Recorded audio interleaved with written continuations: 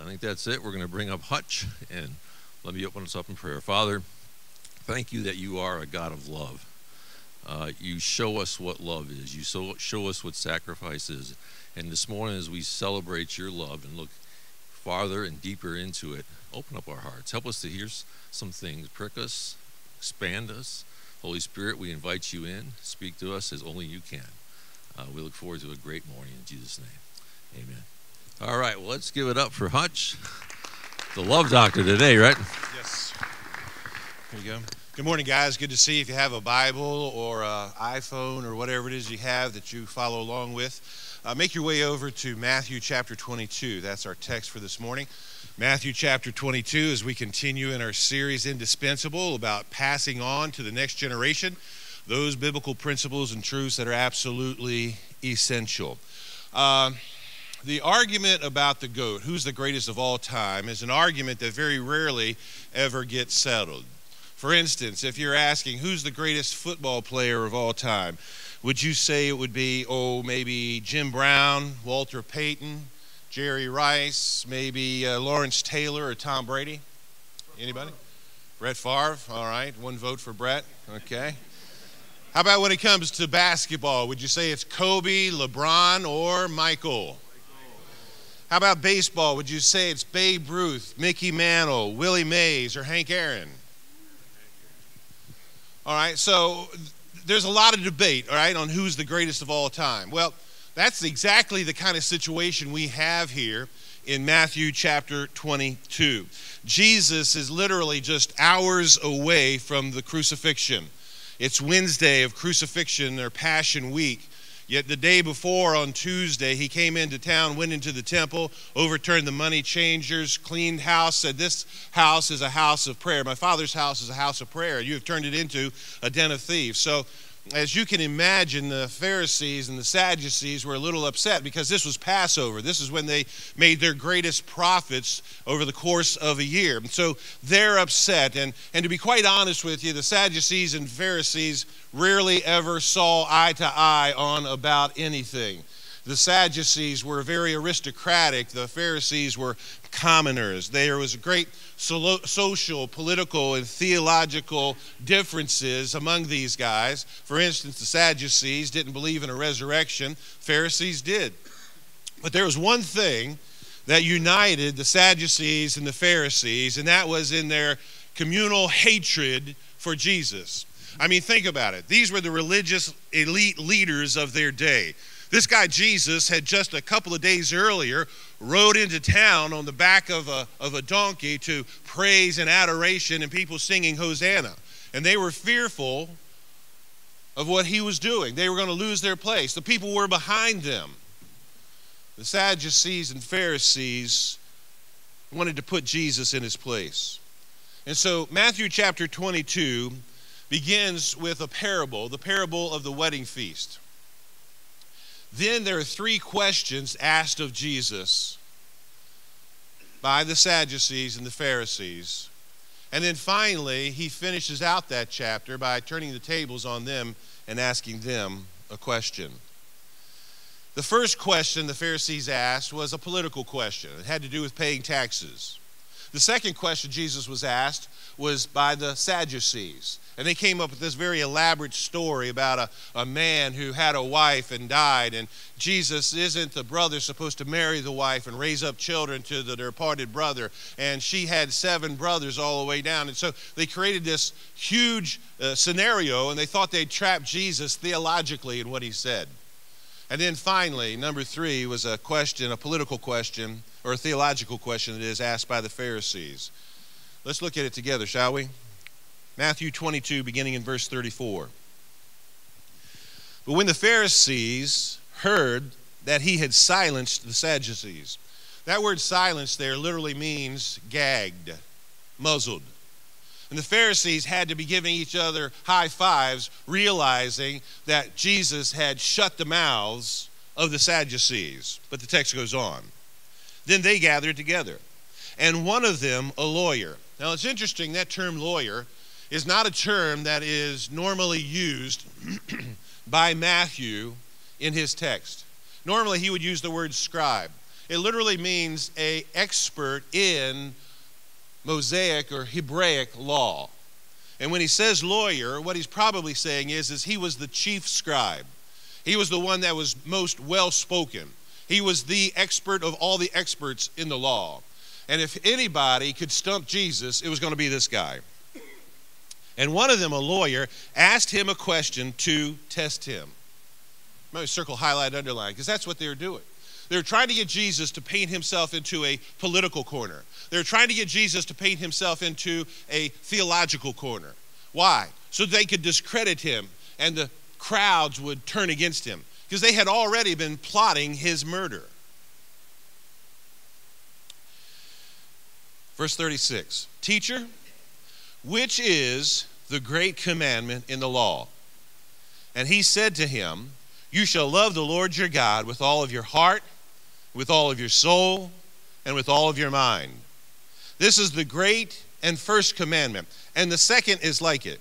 You shall love your neighbor as yourself. On these two commandments depend all the law and the prophets.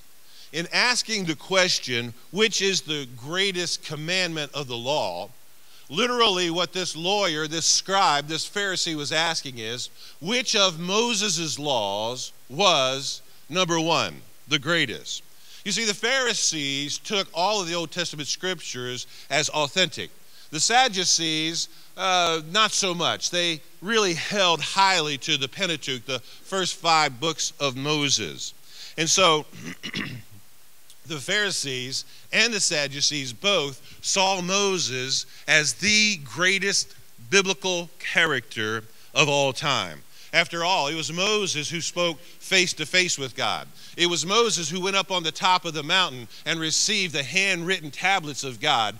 It was Moses who was called by God to lead the nation out of bondage and slavery in Egypt. So Moses was top dog. The Pharisees and the Sadducees often said that they sat in Moses' seat. That was as high of a position in Israel as you could have if you were a Jew.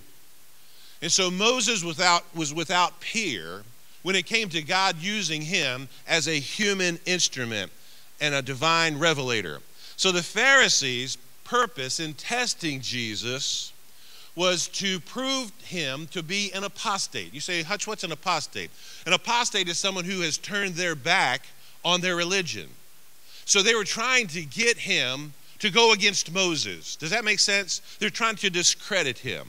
And over the years, the Jewish rabbis had supposedly determined that just as there were 613 separate letters in the Hebrew 10 Commandments, there also were 1,613 separate laws in the Old Testament scriptures. Now, these rabbis divided these 613 laws into what were considered positive laws and negative laws. A positive law was do this. A negative law was don't do this. They also took these laws and they put them in lists, if you will, of weightier matters and lighter matters. Now, the problem was none of them agreed on which were weighty and which were light. And so they really reveled in the fact that they would sit around doing nothing other than arguing their cause and their case for their list and the position of these laws in that list. It was because that was their motive, that was their goal, that was their passion, that they thought Jesus was coming in with his own agenda. They were looking at it through their lens. And they said, this guy has the crowd behind him. This guy, he's going to take our position. They're listening to him before they're listening to us. And so Jesus didn't take the bait. As a matter of fact, he used that which both the Sadducees and the Pharisees agreed upon, the law of Moses, to prove his answer that day. Look at verse 37. His answer was, you shall love the Lord your God with all your heart and with all your soul and with all your might. Now in Jesus' day, if you're a good Jew, you said the Shema twice in the morning, once in the morning and once in the evening. The word Shema in Hebrew means hear, to hear with your ears. And the Shema was written in real tiny letters on parchment paper and placed in something called a phylactery. A phylactery was a little box that they wore as a headband around their head or tied to their left hand. This is what men would do when they prayed. They also had things called mezuzahs. And a mezuzah was a little box that you would tie or attach to the doorposts of your home. So in both the phylacteries and the mezuzahs was this Shema. And here is what was in those boxes. Deuteronomy 6, beginning in verse 4. Hear, that's the word Shema. Hear, O Israel, the Lord our God, the Lord is one. You shall love the Lord your God with all of your heart and with all of your soul and with all of your might. And these words that I command you today shall be on your heart. You shall teach them diligently to your children. Did you get that? Christianity is only one generation away from extinction. If your family is to know, it's up to you.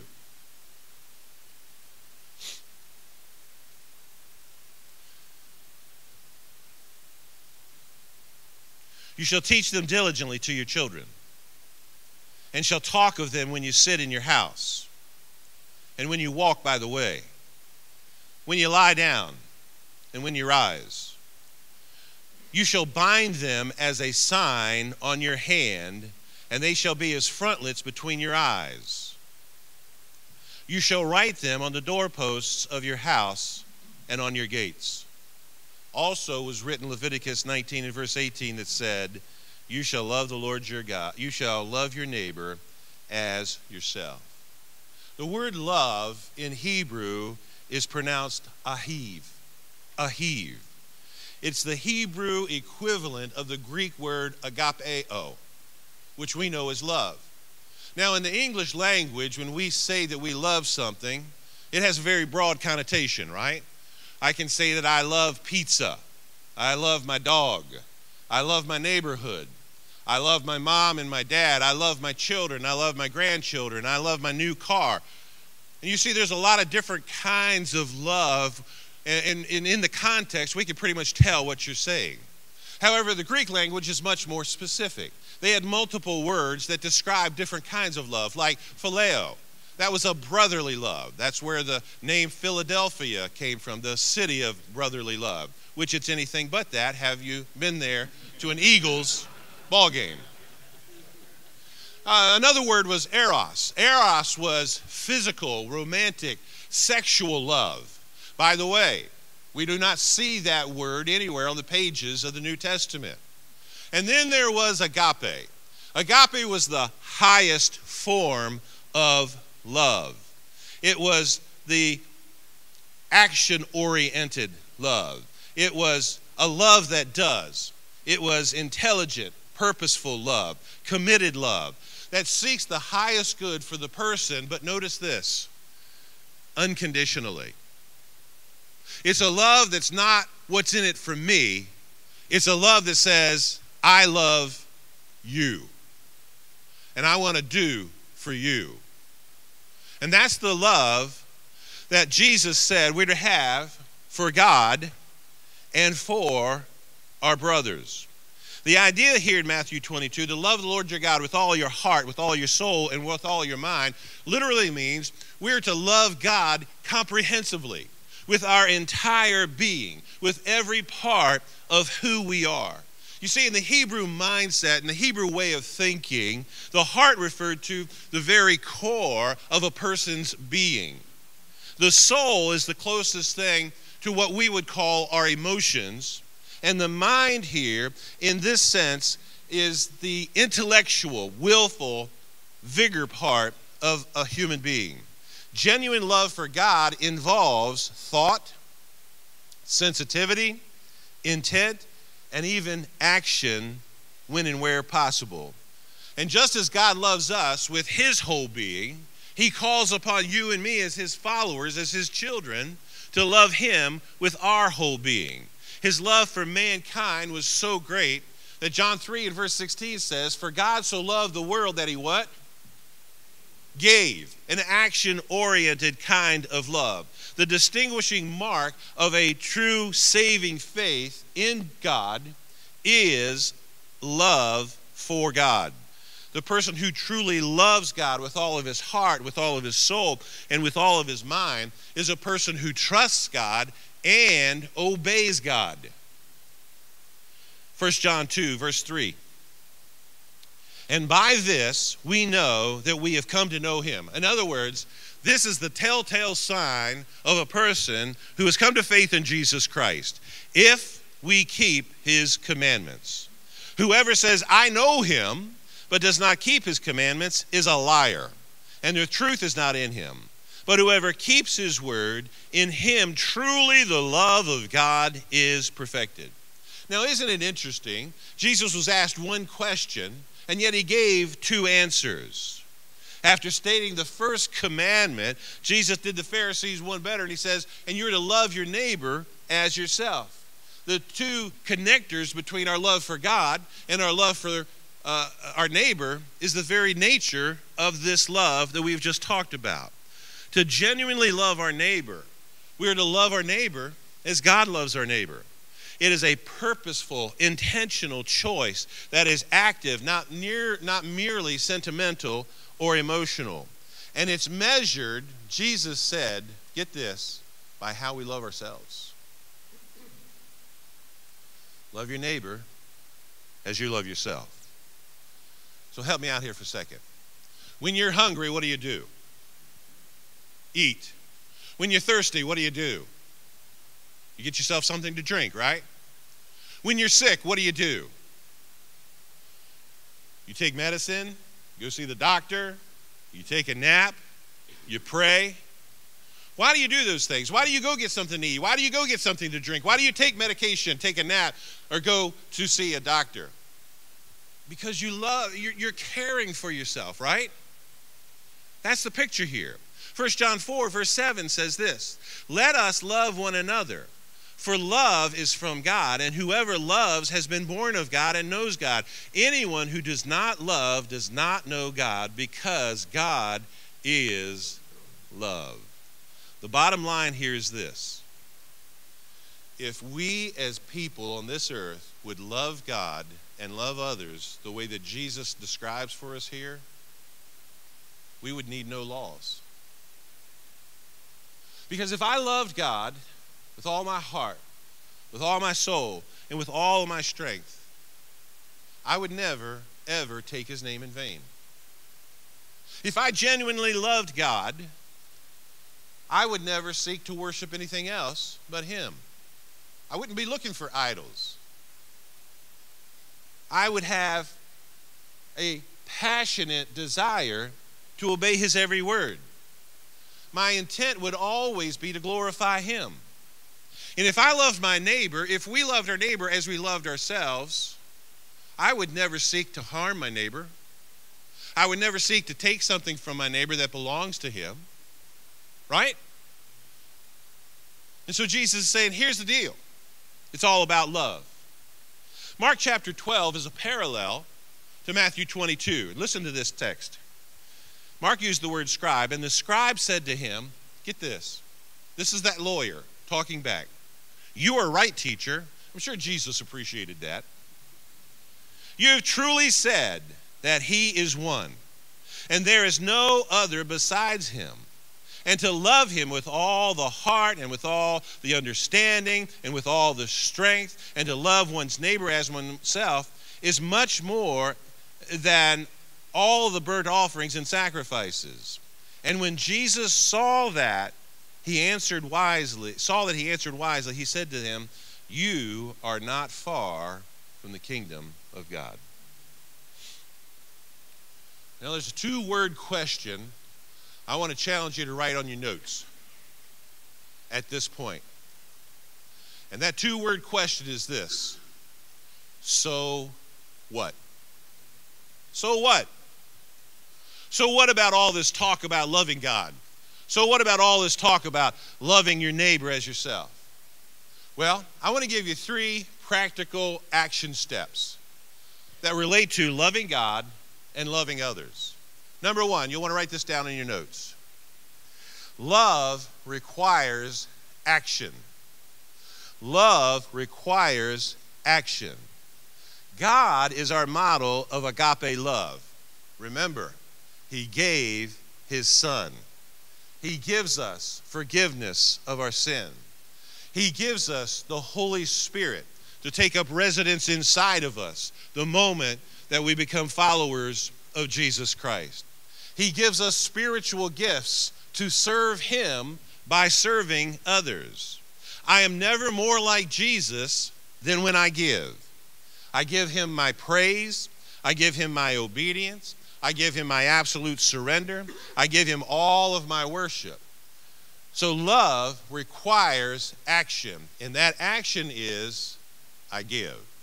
Now, number 2, I'm going to save and finish up after we go to the tables in just a few minutes. So let's break to the tables, have some discussion around this concept of loving God with all of our heart, soul, and mind, and loving our neighbor as ourselves.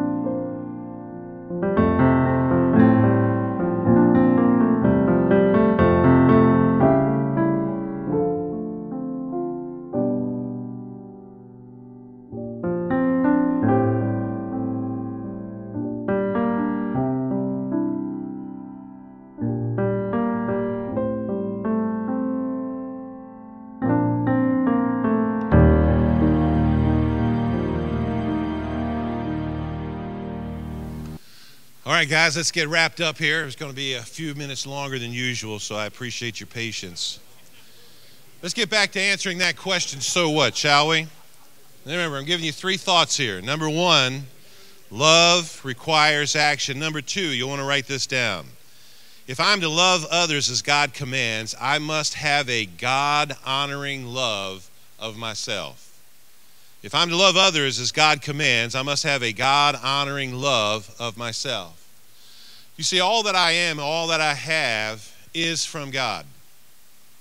I can take no responsibility for the family that I was born in. I can take no responsibility for the beat of my heart. God holds all of that in his hand. And so I must learn, what is it that God says about me? What is it that God believes about me? And this is not an exhaustive list, but it is an important list. So write these things down. Number 1, I am loved. I am loved. Ephesians 2, 4 and 5. But God, being rich in mercy, because of the great love with which he loved us, even when we were dead in our trespasses, made us alive together in Christ. By grace you have been saved. So number 1, I am loved. Remind yourself of that. Number 2, I am his masterpiece. I am his masterpiece. Ephesians 2 and verse 10, for we are his workmanship. That word workmanship is our English word for poem. It really means a work of art. We're the Mona Lisa, if you will, of God's eye. We are his workmanship, his masterpiece, created in Christ Jesus for good works, which God prepared beforehand that we should walk in them. Have you ever considered the fact that you are a masterpiece? You are a work of art. By the way, guys, if you have a daughter still living at home, tell her that. And when you think you've told her enough, tell her about 10 times more. Because we live in a world today where she's going to get beaten and berated and bullied. She's going to look at magazine covers and what's on TV screens and on billboards, and she's going to think to herself, I don't match up. Without thinking the fact that they've been filtered and sprayed and cleaned up, and you understand what I'm saying?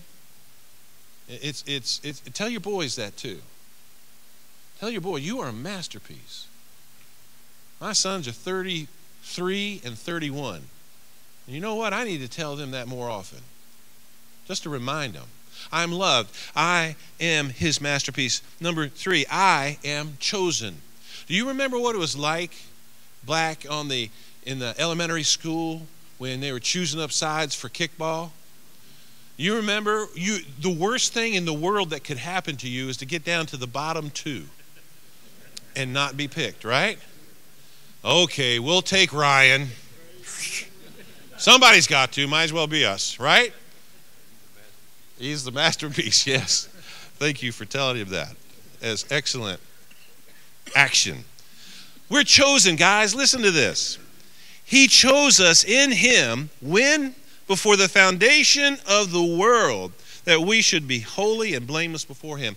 The next one, I am forgiven. I am forgiven. Ephesians 1 and verse 7. In him we have redemption through his blood, the forgiveness of our trespasses, or you could say sin, according to the riches of his grace. You remember that long list of things the devil wants to remind you of? When he reminds you of your sins and your past, you remind him of his future. Because if you haven't noticed, it's coming quickly to an end. Next, I am a new creation. I'm a new creation. Therefore, if anyone is in Christ, he is a new creation. The old has passed away. Behold, the new has come. How about this one? I am redeemed. Do you know what that word redeemed means? The word redeemed means purchased from the slave market of sin. You've seen it. You've read about it, perhaps the slave market where people would bid on another person. Well, Jesus trumps all bids. In him we have redemption. How? Through his blood. That is the price Jesus paid, because that's how valuable you are. And I want to encourage you to be a part of next week as we talk about reconciled. And it'll be a life-transforming study. We don't usually talk about what's coming up because when people watch this, they don't watch it all in order. But I want to encourage you. Usually that last one of the session, people like to slough off. Do not do it. You will be enriched in your journey of faith as we study God's Word and what it says about being reconciled next week. Number 3. Number 1, love requires action. Number 2, if I'm to love others as God commands, I must have a God-honoring love of myself. I need to see myself the way that God sees me. Number 3, to genuinely love others, we must value others. To genuinely love others, I must value others. Philippians 2, 3, and 4. In humility, count others as more significant than yourselves. That's a pretty radical way to live life, isn't it? In humility, count others as more significant than yourselves. And by the way, when you start doing that, God will give you lots of opportunities. Right? Let each of you look not only to his own interests, but also to the interests of others. Can I say a word real quick about pornography here? One of the greatest problems with pornography is that it desensitizes a man's brain. And unfortunately, in our world today, a lot more women are into it as well. But it points us to thinking of people as objects, rather than thinking That's somebody's daughter. They are loved. They are someone for whom Jesus died. They were not placed on this earth just to visually stimulate and please me, but God has a purpose for their life too. Realize the value of others. We think very highly of ourselves, but God says, here's what I want you to do, guys. I want you to look at that other fella. I want you to look at that other woman through my lens and see what value they bring just because of who they are. 613 laws. You can reduce them down to 10. And then Jesus comes along and he takes that and he reduces it down to just 2. Now, I don't know about you, but I bet you could memorize those 2. And if we would start to live life loving God with all of our heart, with all of our soul, with all of our mind, and as Mark adds, all of our strength, and love our neighbor as ourselves, it would smooth a lot of things out in this world, wouldn't it? Father, thank you for your word. It just, Lord, hits us right between the eyes.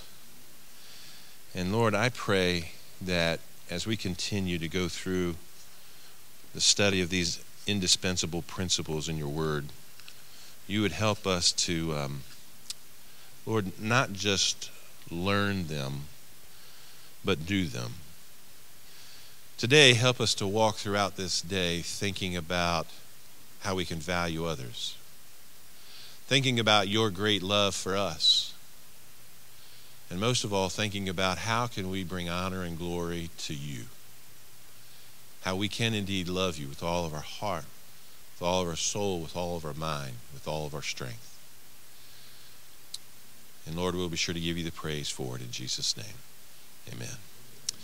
Guys, the tables and chairs need to be put up today. I reiterate what Ron said earlier about financially supporting this. If this has been a blessing to you and you believe in the vision of what we do here to spur men on to walk with God, we would really, really appreciate it. Also, I have some of these wonderful dog treats made by adults with disabilities, and they make great stocking stuffers. You say, Hutch, I don't have a dog. Do you have a neighbor? You have family members? And so it'd be a great support for that ministry as well. Thank you for letting me have the mic to say that. But God bless you. Listen, I really, really, really, really, really encourage you to be here next week. I am about to jump out of my skin as I'm preparing this, okay?